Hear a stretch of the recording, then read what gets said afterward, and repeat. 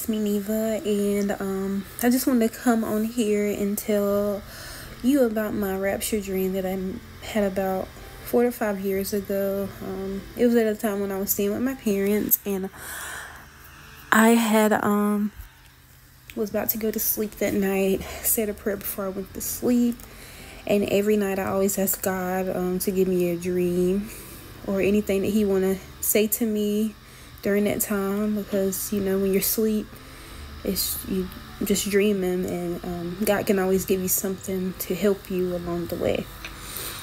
So during that night, like I said, I said my prayer before I went to bed, and straight maybe about 30 minutes later, I was dreaming about a rapture dream. So first things first, starting out in this dream, I think me, my mom, my sister, and my dad, we had just pulled up to this Wendy's, and this Wendy's was a long line. This is the longest line I ever seen, like, in history at a Wendy's.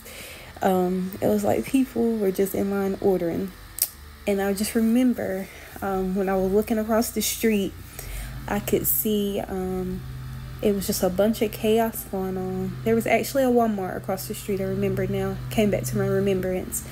It was a bunch of chaos. It was people just ordering their carts with food, coming out of the store with carts with food. There were people just stealing from each other. There were people fighting each other. There were people just being hatred and then mean to each other. And I couldn't understand what was going on at the time. So I was just telling my mom and dad, I was like, what is going on over there? It's like, it's just so many cars, so many people. I'm like, it's just, they're just angry at each other for no reason.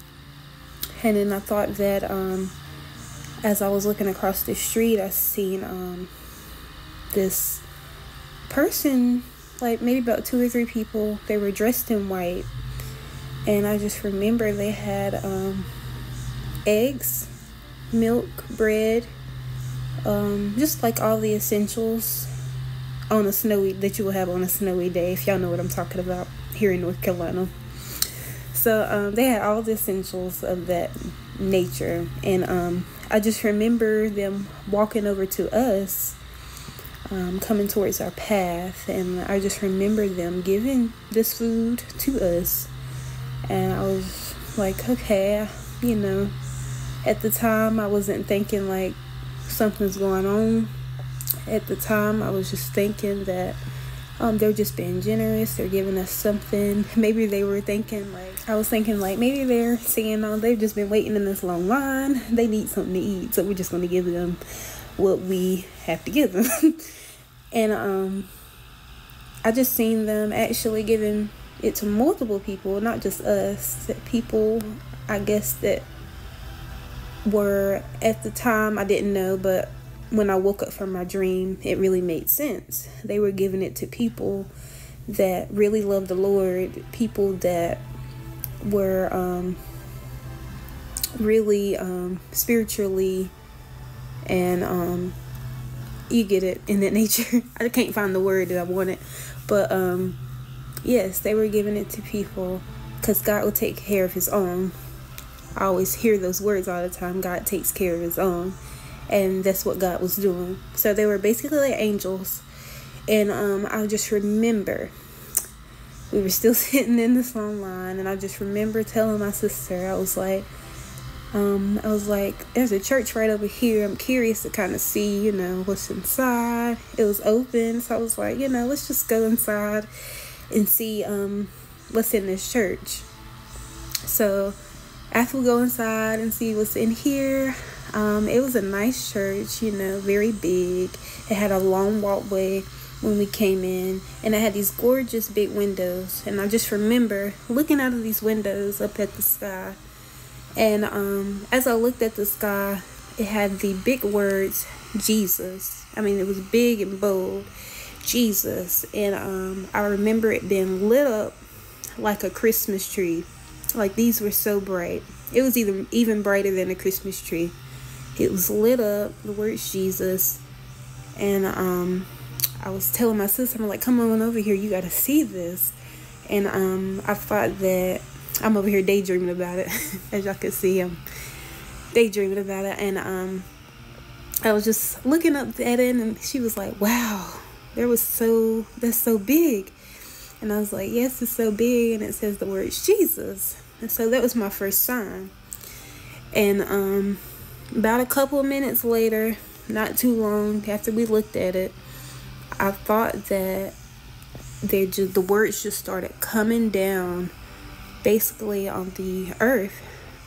And I was telling Monique, I said, we got to get out of here. And I think after all of them fell down, but they wasn't falling down to hurt anyone. They was just kind of falling down to give a warning. And that's what I remember. And I was like, we got to get out of here. I feel like God's trying to tell us something. We got to go.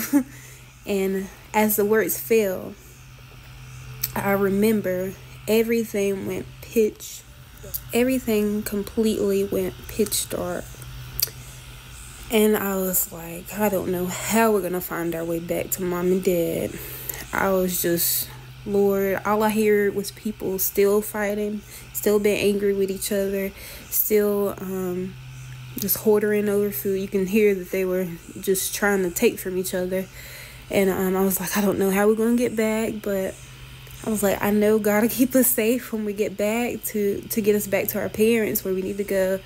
So I just remember it wasn't even hard for us to get back to where we needed to be, because it was like a light shining to where we needed to go back to. And then as soon as we got back to my mom and dad, we were telling them, it's like, we gotta go. I was like, there's big words in the sky that said Jesus. They fell down. It's completely pitch dark.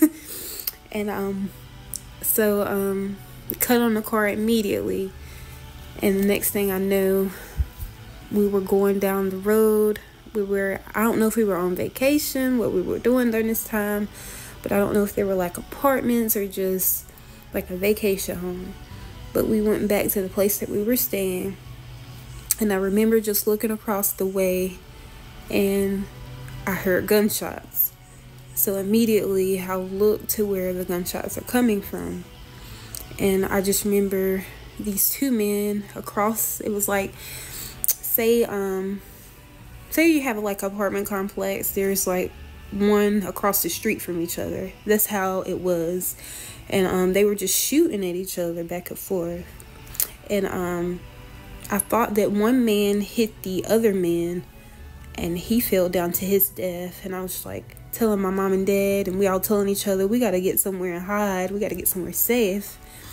And then after that, I just remember waking up from that dream. So I didn't really get to finish it like I needed to. I think I had to get up for work or something, but I wanted to finish it, but I couldn't. But basically what that dream was telling me is that the end times are near. And as I see what's going on in the world today, there is just so much hatred toward people and each other, which it shouldn't be that way. There is so much people stealing from each other. People don't want to share, and that's the reality of it. People don't want to share, and when there's just so much hatred, God is not pleased. So in that moment, I think God was just angry, and he was just ready.